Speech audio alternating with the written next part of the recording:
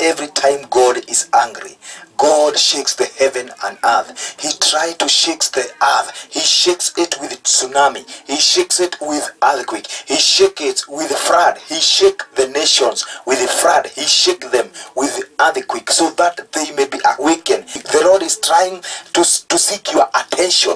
It is God who is trying to seek your attention through earthquake, through tsunami, through flood, through even the volcano. He is trying to seek. The Lord is trying to seek your attention so that you may be awakened. He is shaking, and He is shaking you to repent. He is shaking you to turn away from sin. He is shaking you to turn away from evil. He is shaking you to turn from evil. He is shaking you to fear God. He is shaking you so that you may repent.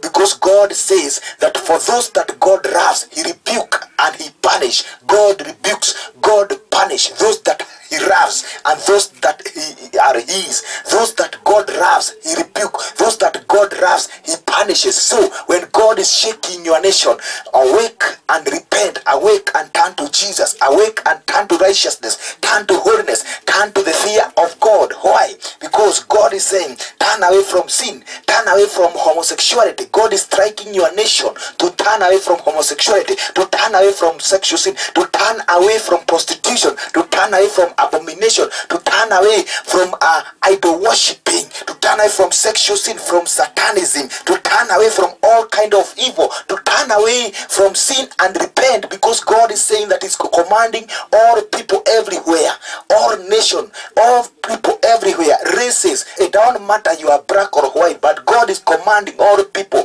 every religion, to repent in the name of Jesus so that they may be saved. So God says, well, in the book of Matthew, that when you see those signs, earthquake, and all those things, when you see those things, they are judgment from the Lord, and they are signs of end time. In the book of Matthew 24:7, they are signs of end times, signs of end times. And God is saying He's now trying to us to seek the attention of the church, to be awakened, because we are in the last days, and the signs of the end times, the signs that Jesus Christ is coming, the living Jesus Christ, the Son of God. He is coming. Jesus is coming. So He is trying to seek the attention of the church to be awakened, to repent, the church of God to prepare for the coming of our Lord Jesus Christ. The church of God, we are in the end time days, and God is saying He's trying to seek your attention so that you may fear Him. Fear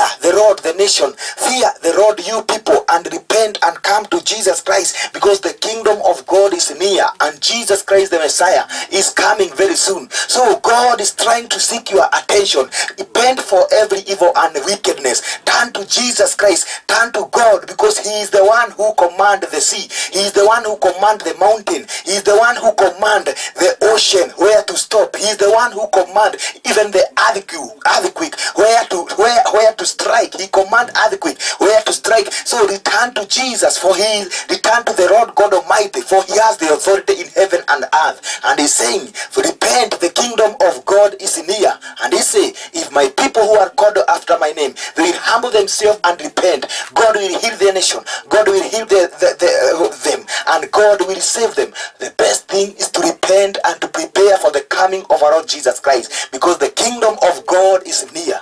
Repent, repent, repent, repent. The kingdom of God is near.